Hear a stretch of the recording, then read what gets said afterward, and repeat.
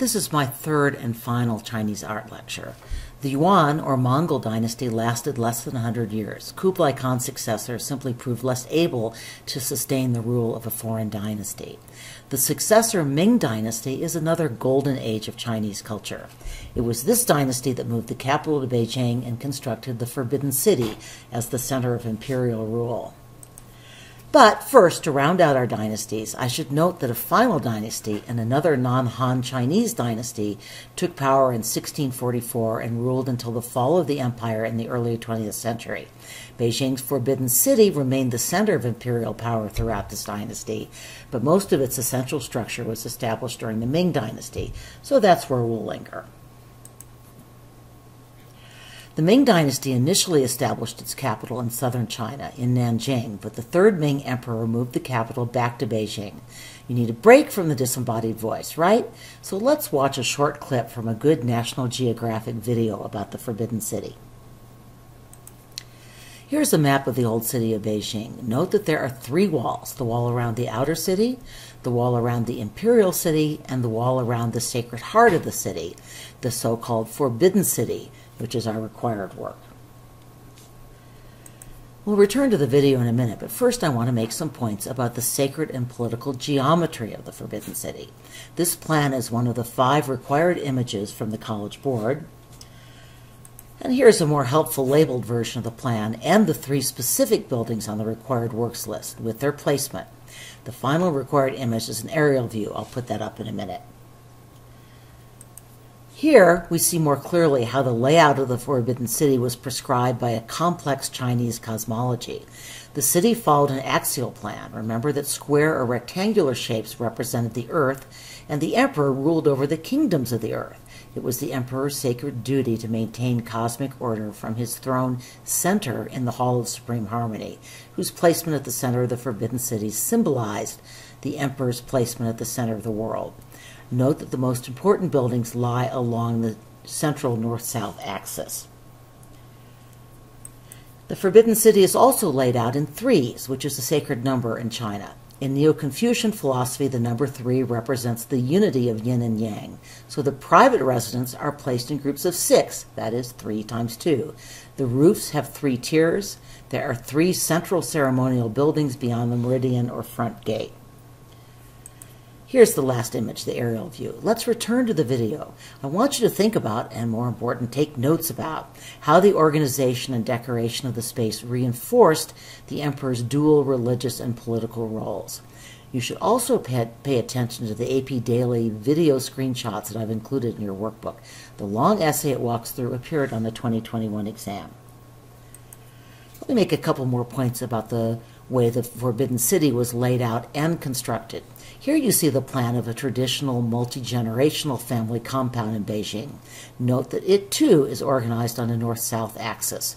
The head of the family lives in the principal house on the north, and the other families are assigned houses strictly according to rank. So the Confucian hierarchy determines the layout of both Chinese domestic and imperial spaces. Also note that while the Forbidden City buildings are huge, the vast scale is part of the power and authority message it's sending. They are built of wood according to the same construction plan that's used for smaller buildings. Traditional Chinese construction is post and beam or post and lintel, like that of Greek temples.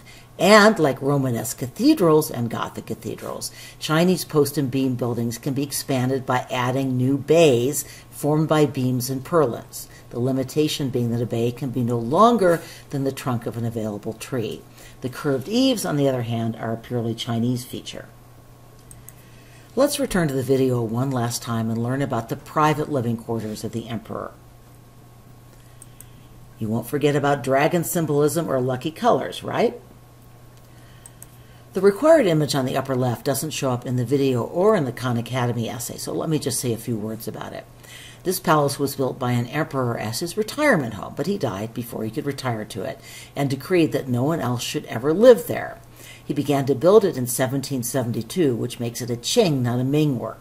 I'm guessing the College Board included the interior shot because it is considered one of the most beautiful classical Chinese interiors to have been preserved. Those emperors knew how to live well. Okay, I really am running out of time, so I hope you read the homework because you need to know the narrative behind this work. Let me pose this basic question. How does this work fit into the traditions of Chinese art that we've just examined? In other words, how does it represent continuity? Well, first, look at the landscape in the background, the towering mountains, the clouds, the mist, the highly detailed foreground. Think maybe this painter knew his Fan Quan? We also see a heavy reliance on iconography. Okay, we have an umbrella instead of a dragon, but actually umbrellas also symbolize leadership. In Chinese culture, they symbolize the emperor. In Buddhism, they symbolize the Buddha. We also see a lot of red, green, and yellow, or at least gold. Again, symbolic colors for the Chinese. In fact, I'd argue this painting is in many ways all about the mandate of heaven bestowed upon a new emperor, Chairman Mao. As it happens, this was an emperor in trouble. Mao's reforms had unleashed famine and popular backlash, and the Cultural Revolution he instituted to restore ideological purity tore the country apart and indeed was repudiated by Mao's successors. If you'd like to learn more about Chairman Mao, the Cultural Revolution, the Great Leap Forward, I've put an excellent video up on Canvas entitled Great Leap Forward. The recommended times are noted here and on Canvas. This is really worth watching, and it will give you a head start on next year's AP World History summer assignment. So how then does this work represent a change, a departure from Chinese tradition? Well, the original was painted in oil, not ink. Oil paint was very much a European material. The figure in the landscape, far from receding into insignificance, dominates the page. Fan Quan would be shocked. And finally, the painting and subsequent poster, the most reproduced poster in world history, are examples of a very European art form, socialist realism. Here on the right is another example from the Cultural Revolution, a hyper-muscled worker reading Mao's little red book. There's one last work that will appear on tomorrow's quizzes and the test. It's another global contemporary work. We'll return to this work in the spring, of course, but it relates so closely to the poster of Chairman Mao that I want to introduce it in this unit.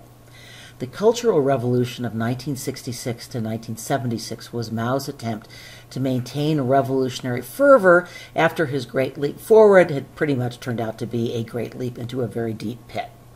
When Mao died, the leadership largely abandoned his economic and political radicalism.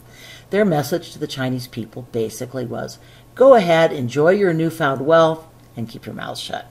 Chinese students in particular did not want to shut up. They started asking for more political freedom. To their credit, they wanted more from life than blue jeans and rock music. So this work, what is called an installation, was shown in China in 1988, just before the massacre. The authorities soon cracked down on what to their minds was a subversive work, and the artist fled to the United States, where he worked for 18 years. He returned to China in 2007. Like many of the works we've seen, A Book from the Sky is a tribute to an older cultural tradition. Zhu Bing painstakingly carved all of those wooden blocks and printed up reams and reams of pages in his Book from the Sky. This kind of woodblock printing was an ancient Chinese technology, although we've seen that it was later used by the Japanese to produce prints for the mass market. We will see. What made this a subversive work instead of a tribute to the ancient Chinese arts of printing and calligraphy is that these meticulously carved and printed characters, some 4,000 of them, are complete nonsense words. The communist officials thought they had to be some kind of dangerous secret code, but in fact, they're just meaningless characters. Chinese audiences can't read them any better than we can, although at first they expect to, which makes their experience of this work rather different from that of non-Chinese Westerners. So what's the artist's point? The original title was Mirror to Analyze the World, the Century's Final Volume, which suggests that it was a commentary on our age. But the artist later changed the name Dianshu, I'm probably pronouncing that wrong. In Chinese, this means divine writing, and originally referred to certain kinds of religious texts, but the term has evolved, and now it's used to mean gibberish. Anyway, on to Korea and Japan.